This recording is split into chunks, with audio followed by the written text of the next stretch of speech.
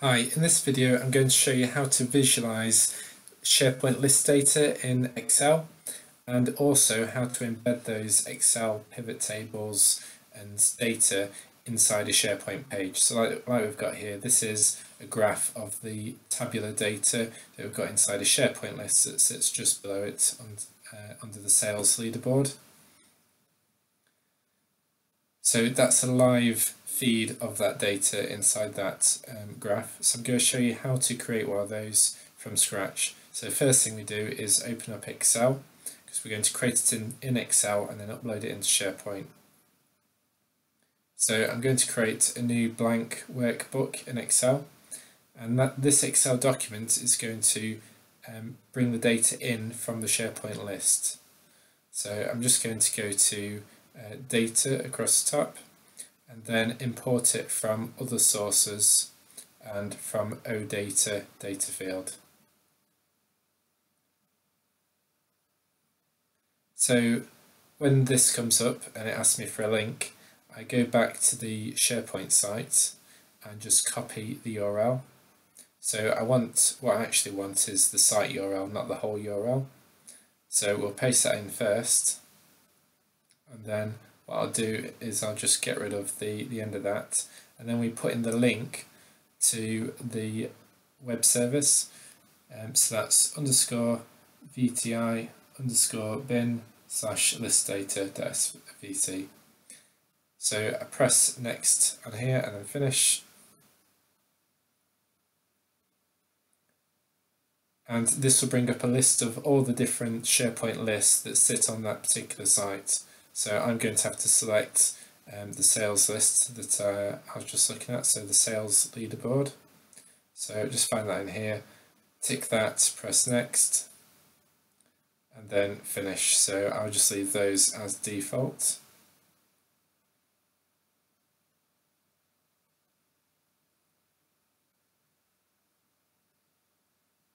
So it's asking me to overwrite the data connection file. I'm just going to press yes on there. I'm not too worried about that. And when it comes to what sort of data I want to import it as, I'm going to import it as a pivot chart. And that's a nice visualization of the data. So it's really easy to create a visual representation of that data. So down the right hand side here, I've got a list of all the different SharePoint columns. So when I tick on those, you'll see, so commission shows you commission on the chart, monthly sales, monthly profit, and then I do want the names of the staff members. So I'll tick that and you've got the full list data, but inside a nice pretty chart. So if I refresh this now, it will actually refresh it live from that SharePoint list and update the data in there. If I came into the SharePoint list and I wanted to change the figures for, let's say, Jackie on here, I can edit that SharePoint list item. So I'll just put in some smaller figures so we can see that change on the chart. So I'll change that down to 15,000, that down just to a few thousand. Save that. So that's changed it inside the SharePoint list. If I go back into Excel, you'll see it hasn't changed here, but if I refresh the data source, it will query SharePoint and it will update the graph, and you can see Jackie's sale figures go down. So I just need to save this somewhere on my machine. I've saved that on my machine. So to get it into SharePoint, we need to make sure it's stored inside SharePoint so it can be accessible from anywhere. So I'm just going to upload my Excel documents into this document library on the same site. So I've just selected that. You could just drag and drop it in there as well.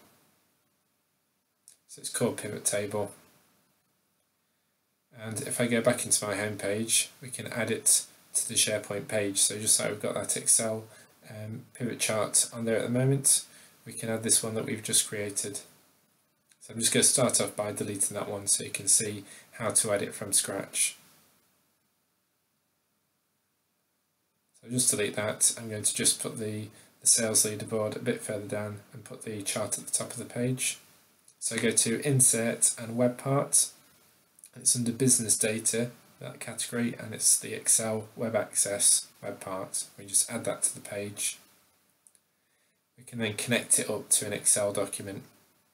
So we can either do that by clicking open the tool pane or just go to edit web part. And then here you can see I can select the workbook, so I can click on the browse button and that will take me to navigate the site. So it's under the sales site in the document I record documents. Select pivot table, that's one we've just created. And if you wanted to, you could also name the item that you want to show, so you don't show the whole spreadsheet. Now I know that this one's called chart 1, but if you don't know the name of it, you can just add the whole thing, and then you'll see from the drop down the list of all the different named charts and tables. You can also add your own names using defined names in Excel. So this one's called chart 1. I put it in there and it's now on the page. So it's there live inside SharePoint. And if I go to edit one of these items, so if I go and put those figures back up again, now that web part will automatically refresh depending what you do in the web part settings, so you can refresh that whenever you want. But I'm just going to do a manual refresh so we can see that change now. And you'll see that the sales figures for Jackie then change. You can see that's a live representation of that data from that SharePoint list. It's just been refreshed. So that's how you can get SharePoint list data into a chart on a SharePoint page or just into Excel as a data source. Hope that's been useful, and check out our website.